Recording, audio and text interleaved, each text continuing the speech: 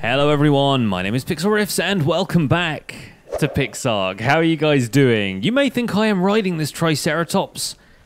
Nope. Chuck Tester. No, this is actually, Chuck Tester would be a great name for a Triceratops. I might actually do that. You guys remember Chuck Tester? That was a thing back in the day. Anyway, I'm currently taming a trike and I've been using citronels to tame this thing the entire time, but it says I got a quest. I got a quest from one of the quest bots in my mountain forest that was like, tame a trike with purple berries. I thought that is going to take a while, so let me feed it a purple berry as the last thing. No, don't go in the water. Don't go in the water. Oh gosh, hopefully it won't go too deep into the water, but I came out to this novice grassland at the top of the map to tame myself a trike using citronels because a lot of the trikes around the central novice grasslands were either low level or they were stuck on things. So I decided I would find a decent level trike, something around level 50. I found this level 52 guy. He's looking pretty great, but yeah, I couldn't tame him all the way with purple berries. There we go. We nailed it. We got the quest. Fantastic. This is going to be Chuck Tester. I have no idea why I'm naming a Triceratops Chuck Tester, but that's what's going down at the start of today's episode. So I hope you guys are enjoying this PixARK series. It is here to stay as far as I'm concerned. People seem to be having a decent time on this server. Kane83 is streaming from the server occasionally and getting the entire tribe of folks killed by dinos. Awooga dropped by the other day and got the Raiding Ruins 101 lesson from me as well. So if you guys want to go check out Awooga's episodes for a little bit more action from me, it's not going to be included in this episode simply because I will just be like teaching the same people the same stuff, or different people the same stuff over and over again for a while, and I don't want that to get boring for you guys. So instead, I'm going to be making cameos in other people's episodes here and there, but they won't necessarily pop up in my video, so don't worry yourselves about that. Staying pretty active on the server, helping some people out with some stuff, and trying not to get myself killed all that often, which is a little bit of a challenge when most of what we've got up here at the top of the map is frozen biomes and dark realms and things, dark forests. It's a little bit hairy up here, but most of the western side of the map over in this direction is grassland, so that's where we're going to be touching down temporarily just to get our bearings and figure out what's what. So, as you can see, I am currently level 55, so doing pretty well in the leveling department. I've basically... Oh, hi. Hi there. Hi, friend. Get speared. Whack. The objective right now has just been to get myself a ton of executive blueprints for my base, for my mountain forest skyscraper project. About that, though, I have a feeling that the executive blueprints are basically the hardest ones to find in this game. They are very few and far between. I've been checking out some of these loot drops and stuff to see if they occasionally have what I need, but it is rare. And let me just swim out here and make sure that no mega piranha are going to attack me or something while I'm looking at this. Yeah, thorny ball saddle, that's cool, I'll take it. Fire magic stone essence, sure, I will take that as well. Hopefully Charlie will still be able to carry me after I'm carrying all of this stuff.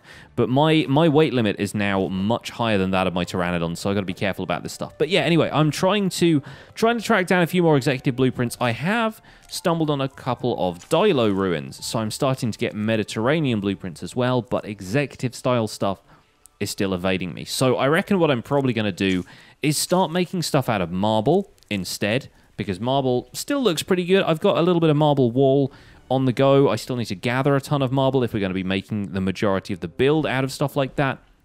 We could also go with the strategy of painting stuff. So maybe I could find some grey berries or just use white berries and paint some of the blocks that we can gather pretty easily. But for the most part, I'm going to start making it out of regular materials until such time as I can find the executive style blueprints I want, which is probably going to be a long task. It's taken me this long just to come to the realization that it's not gonna be as easy as all that. But thankfully, we have plenty of other stuff we can occupy ourselves with in the meantime. Plenty of lovely high-level pteranodons flying around. This here novice grassland is actually... it's actually a regular grassland. Is where some people have started to set up. I think Kane and Awooga's bases are over here. There is also a hydra's worth of sauropods, which are just kind of hanging out in and around this... taming pen. I think that's what Kane and Woogie have been calling it. I don't know if they're really going to be taming any sauropods right now, but hey, at least these guys are getting some exercise, right? So let me touch down here for a second before we fly around the corner back to spawn and then through our portal to the mountain forest. But yeah, things are going pretty well. Things are going all right on the server. Occasionally people get killed by direwolves, but for the most part, people are settling in. People are learning some new stuff. And I'm going to occasionally do a single-player episode. Like, I think this is probably going to be a single-player episode unless somebody gets in touch tonight and says, hey, do you want to record some stuff? But for the most part, I'm going to try and get more collaborative content into these videos. A little bit more collaborative stuff than I was going to have otherwise in my single-player world by myself. I figure that's the point of having a server like this anyway, is to have people pop up in videos and help out with stuff, do some raiding together, that kind of thing. So make sure you check out the other guys because I'm sure they will be collaborating too, and it's going to be exciting to see how people pair off in these videos and what they get up to. I'm definitely going to be keeping track of what my server mates are up to, but you'll see them from time to time in my videos as well. And there is a purple beacon out here, and I desperately want this to not be in a dark forest biome or something like that, because whenever I see these things drop, they're always in a biome that is pretty much the most dangerous place. Like, I always see them in the frozen biomes or the dark forests, places that I don't really trust myself to go right now because I don't have the proper equipment. What are we flying up to here? Yeah, that's looking like a dark forest to me. Hello? Has it completely dropped yet? No, it's still all the way up there. And that's looking like, maybe ocean near dark forest. Kind of around here. Okay. That might be accessible. I do just want to touch down over here. If I could build a raft or something, that would be ideal. But I don't know if I'm going to be able to do that from this island. I don't think I have enough wood on me. Let's find out. What do we need to build a raft, right? Yeah, it's clear I do not have a great deal of stuff right now. Raft needs... Okay, yeah, I would need a ton of stuff. Okay, not to worry. I might actually bring a raft around with me if I'm looking to collect a few more of these blueprints and stuff from the loot drops up there, because yeah, we'll need to start exploring some of these stuff. We're going to try and get as many loot drops and stuff as we can, because those will contain stuff that we can't otherwise get in loot chests, and it's just going to be another opportunity to do that while waiting for the chests to respawn. So I'm going to try and go for this, despite the fact that there are mantas around the place. If necessary, I can maybe fly Charlie over there and then land somewhere nearby, swim out to it, and hope I don't get killed. That seems like a viable strategy? Question mark. We will see. Actually, thinking about it, if that contains anything heavy, Charlie's not going to be able to carry me. Maybe I will try and... I'll nip over to the mountain forest and then I'll come back. How about that? We'll give it a try. Okay, because I'm an idiot, I'm going to try and do this without a raft. This could be the end of me, but we will see. What level do I have to be to open one of these? Is it going to tell me? Of course, it's not going to tell me until I get closer. There's pufferfish. There's mega piranha. I think we're going to be okay. Access inventory. Oh, we're standing on the wing. Oh, it's got a blueprint in it. Oh, fantastic. Okay, I think that's only a Mediterranean fence blueprint. Charlie, come down. Come down closer. Oh gosh, okay, this isn't going to be good. We need to get a little bit of distance so Charlie starts following me. Okay, good. Yes, okay, we made it. Oh, I just saw something. Come at me. I think that was only a mega piranha, but we nailed it. Let's take a look at what we got right there. What do we have? For a start, I've started getting iron spears, which is pretty cool. I might pass those on to some of my tribe mates because I've got an ice spear already, but iron spears are good too. Mediterranean fence blueprint, I will take it. Maybe we can end up using some of that for balconies and things. I think I got a little bit of polymer from that as well, did I? I think I picked up a couple of things like that, maybe a couple of arrows or bullets or something like that. A few of these fire bullets and ice bullets and stuff seem to have come into my inventory from either that or the ruins. That'll happen so fast, I might have to go back to look at the footage to see what I actually got there. But not bad. Okay, well that was a daredevil thing that I will probably never try to do again, but at least we know we can do it. Right, so what I'm planning on doing today, as well as a little bit of work on the base, is I kind of want to make this portal here safe. And maybe turn this island here into a little bit of a, if not a staging area, then at least a little kind of drop-off station where if somebody comes through here and ends up dying immediately because they came through the portal, then maybe we can have like a raft out here or maybe a bed so that they can respawn there nice and easy or something like that. I don't know. We're going to work on making this portal network a little bit safer, and obviously we can't cover every single portal that's out there, but we can at least try and make some of these a bit more accessible. But before I do any of that, to basically get this quest thing off my screen, I'm going to submit the quest and see what we get as a reward for this level 3 difficulty quest. Of course, some privilege certificates, but also a couple of neat little items there. I've been collecting health potions all over the place, so they're kind of useful. I will keep those on me. But yeah, the quests really aren't that worthwhile. Like, I'm not going to say I'll never do one again, but so many of the ones around here have such meager rewards for what they are. Like, it barely scales up from the stuff you get in Novice Grasslands. So, I don't know, guys. Maybe those need to get a little bit tweaked. Maybe you just only occasionally get rare loot, but for the stuff it's asking you to do, a lot of the time, like, kill a Stegosaurus or something. I should get more than 10 privilege certificates for downing a Stegosaurus or taming a Triceratops. I feel like that's a little bit of a hard ask for very little reward. Hey guys, it's me, your friend, Pixlriffs. We've changed in our objectives a little bit in this episode. It is snowing, by the way, so I've got my snow threads on, and we're out here in the deep ocean, and I had a try at this. I had a try at the whole, let's cordon off this portal, let's kind of make a kind of landing platform over here, something that hopefully will allow people to get out of this thing and not immediately drop into the ocean. So, oh, I'm getting too close to the island biome. I need to hop onto this. There we go. Okay, deep ocean. We're nice and cool again. So it turns out you can't place blocks directly under this portal. This is not just me not being able to place blocks on the side of this, because as you can see, I can place blocks on the side of any of these ones over here. But it looks like the hitbox of the portal is kind of interfering with our ability to place blocks here, which means, oh, is that an orange beacon? Okay, we need to go and get that on the raft. The raft is actually incredibly useful for picking up supply drops when they appear in the middle of the ocean, so shout out to the raft. But yeah, the portal won't let me place blocks underneath it right now, and I think, presumably, if it was like a little bit higher off the surface of the water, or if we could place blocks a little bit further down, which right now we can't, it would be more possible to cordon this thing off and make a proper kind of like landing pad for it. But the place it actually drops you out of the portal seems, if not random, then at least dictated by what direction you went into the portal on the opposite side. And sometimes I land in the water, sometimes I'm just a couple of feet up in the air. It totally depends. Oh, there it goes.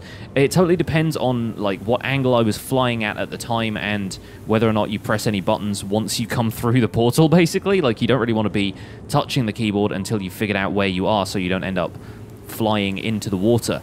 But anyway, that moves us on to what we're doing over here, if I can get the raft to swing around. So this island over here, I've started to make a bridge out of, and this started off as an experiment as to whether or not if I placed sand here, it would drop to the ocean floor because it's affected by gravity.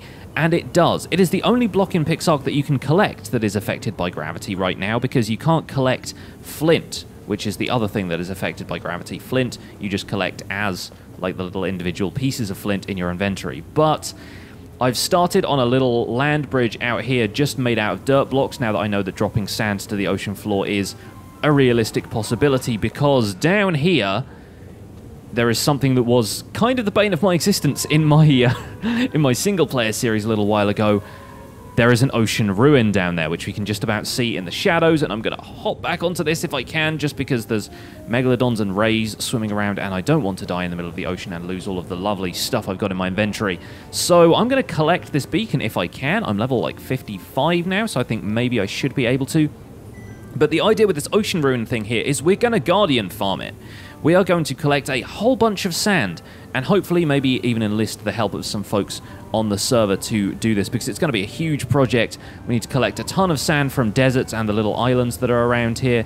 Requires level 70 to open. Are you kidding me? I'm only level 56, it looks like, right now. So, looks like we got a little bit of stuff to do. Whoa, and we're getting swung around by this thing. Yeah, so evidently it's going to take a little while longer to get those orange beacons. Not to worry, but I'm going to work on this in the meantime. I'm going to try and box this thing off. We're going to try and drop sand in from the surface so we can dig the entire thing out and explore it without the problems I was having in my single-player world, which is that if you swim around an ocean ruin, your stamina depletes to the point where you can't really move a whole bunch anymore. And even with scuba potions, which we're not really able to make just yet, but we could probably find in a couple of dungeons, even with those scuba potions, it becomes very difficult to do anything down there.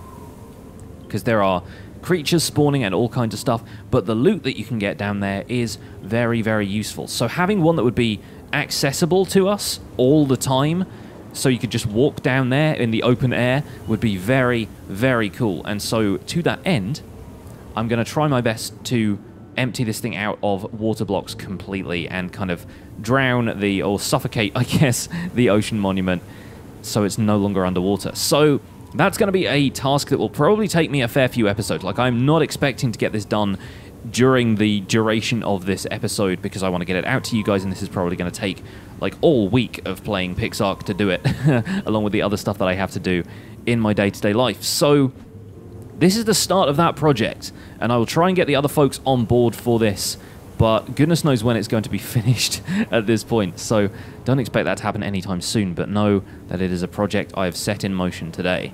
So I got further into this project than I expected to be. I've now done the perimeter, and I've started clearing out the water, and thankfully, of course, the water physics in this game are just screwy enough that this is very... it's a bit of a dangerous drop down there, but the wall of water there is being suspended by precisely nothing. There's literally nothing holding back the ocean at this point. Like, this row of stuff is just so I can get around and so I have something to place the sand blocks against, and as you can see, the locals are having as much trouble with the water physics as I am.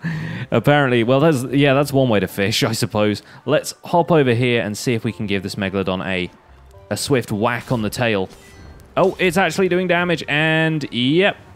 I was wondering what exactly this would do to the creatures down here, and I guess this is our opportunity to find out. I assume, yeah, it seems to have gotten out at the bottom somewhere down there, and is probably swimming around in a state of extreme confusion. Yeah, I'm not certain if stuff is going to continue to spawn down here, or even what happens to water-based creatures in this game if they leave the water. Like, I don't know if there's any kind of mechanic by which they would start to suffocate or anything. Like, I don't know if they would have expected this to happen in the game and programmed it in.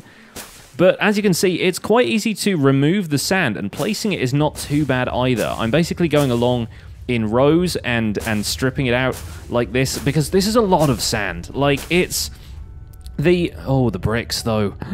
The bricks look so cool and shiny, but yeah, the problem with the sand in this game, placing the sand in the first place, is that the ocean floor is probably about 50 blocks down from the surface, so it's kind of huge. It's deeper than I think most of the oceans in Minecraft are.